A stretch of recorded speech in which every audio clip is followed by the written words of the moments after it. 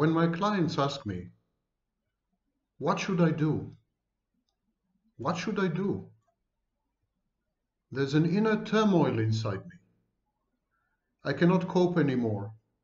It's too much. I'm overwhelmed. What should I do? I give them the following advice. Go to your desert. Listen to your inner silence. These are religious metaphors, and I'm not a religious man. I don't believe in God. I don't believe in angels, and I don't adhere to any religion. But I don't discard the baby with the bathwater. There is unfathomable wisdom to be found in religious scriptures. And God is a useful metaphor for many internal psychological processes. So in this video, I'm going to make an exception. And I'm going to talk to you about God and religion and going to the desert and listening to your inner silence. I want to start with a quote from 1 Kings chapter 19 verses 11 to 13. He said, "Go out and stand on the mountain before the Lord, for the Lord is about to pass by." Now there was a great wind, so strong that it was splitting mountains, this wind, breaking rocks in pieces before the Lord. But the Lord was not in the wind. And after the wind, an earthquake. But the Lord was not in the earthquake. And after the earthquake, a fire. But the Lord was not in the fire. And after the fire, a sound of sheer silence. When Elijah heard it, he wrapped his face in his mantle and went out and stood at the entrance of the cave. Then there came a voice to him that said, "What are you doing here, Elijah?" What are you all doing here?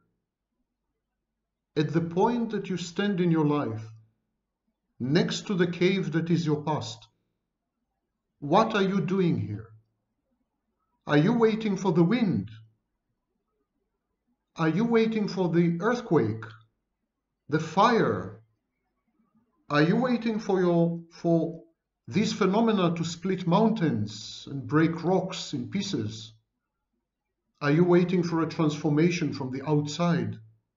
Some kind of force of nature, benevolent of course, who will take care of you and save you and guide you and transform you?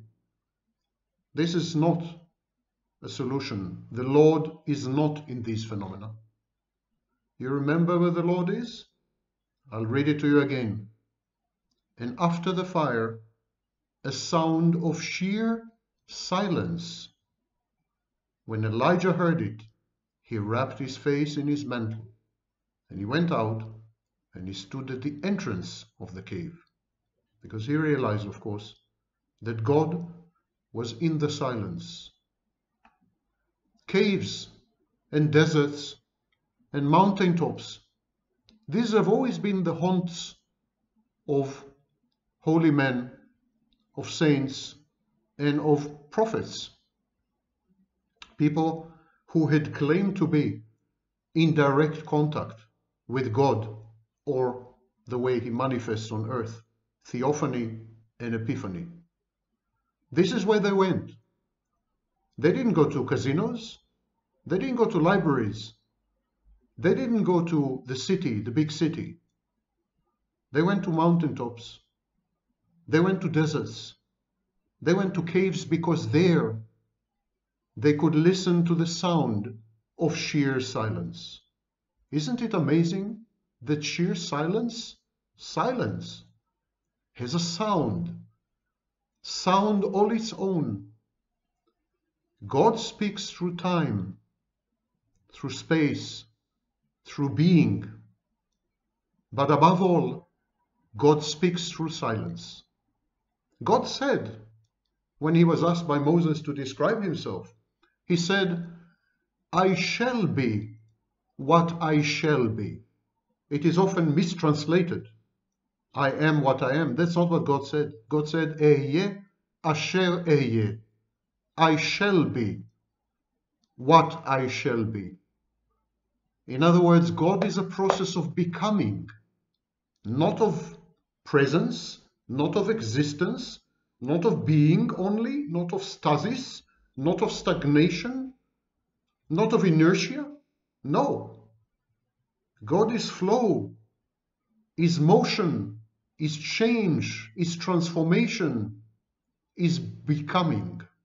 I shall be what I shall be. And what shall God be? Ultimately, the theophany of God, the manifestation of God, the sound of sheer silence. So, here's my advice. Just stop acting for a while.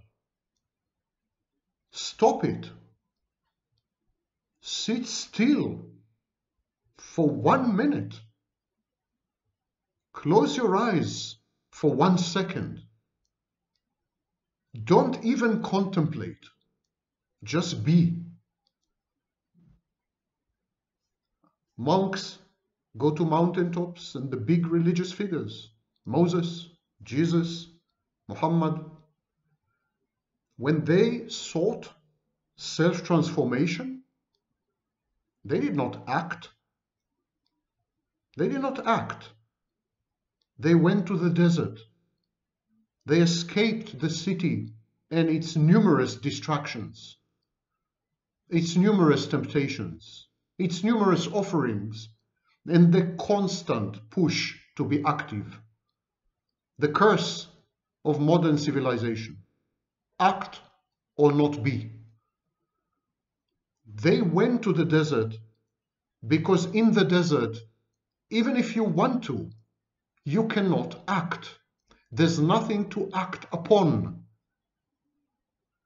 So you cannot do anything in the desert but wait.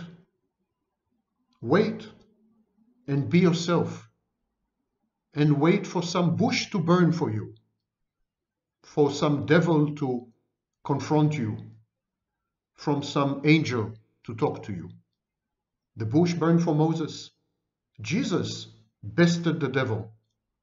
And Gabriel, angel Gabriel, spoke to Muhammad in a cave. These are all transformational processes. Moses, who was a playboy Egyptian prince, learned humility. God told him, this is holy ground. Take your shoes off. Humility. Jesus confronted his dark side, his complexes, possibly his insanity, and overcame it, the devil. And Muhammad was able to converse with angels. In other words, with the best part of himself, and the best part of humanity, and the best part of the world, and to bring back a message of redemption and absolution and hope. There, in deserts and caves and mountaintops, with no one around, you are faced with yourself. There's no escape. There's no excuse. There's no diversion. There's no lie. There's no pretension. Just you and you and you. There, you can cope. You can think. You can change. You can listen to the voice of God. In the desert, you're forced, finally, to listen to God by listening to yourself. The sheer sound of silence outside speaks to you from the inside. And you go and stand at the entrance to the cave. And it is God who asks you, what are you doing here? What do you want? Who are you, Elijah? So if you want to heal, if you want to transform, if you want to hope again, if you want to sing, if you want to belong, create a mental desert around you. In today's world, it's difficult to find a real desert to be in. All the caves are occupied, and on the mountain tops there are television antennas. The world has abandoned us because we had abandoned nature.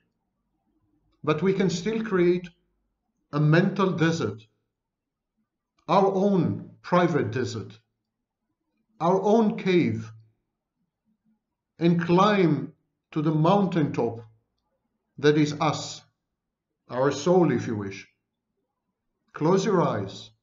No social media, no news, no people, no Zoom conferences, nothing.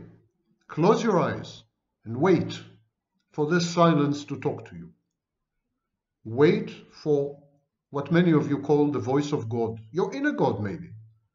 Wait for the voice. Wait for the voice. Don't drown the voice in action. See who is talking to you. Listen what you are being told, what is being said to you. Think of nothing else. Think not at all, actually. Just let it flow through you. We are not listening. Even religion, and I'm not an adherent of any religion, as you know, even religion is a dialogue. It's not a monologue, it's a dialogue with God. But all of us, we're just talking all the time. We're not listening.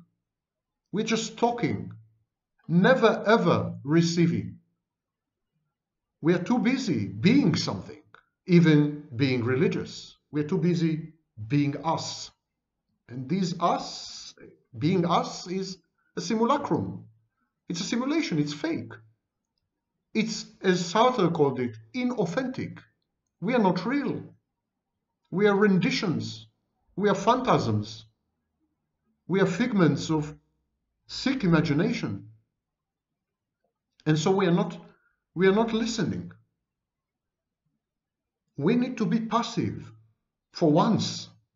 Just be passive. In Islam, it's a form of supplication. The word Islam means kind of submissive supplication, but also making peace with this supplication, with this submission. Just be passive. Submit yourself in a good sense. Submit yourself by emptying yourself, by allowing a word, anyone's word, the word of God, to flow through you. Become a vessel. In the Kabbalah, Jewish mysticism, we have this concept of a vessel. A vessel is a container.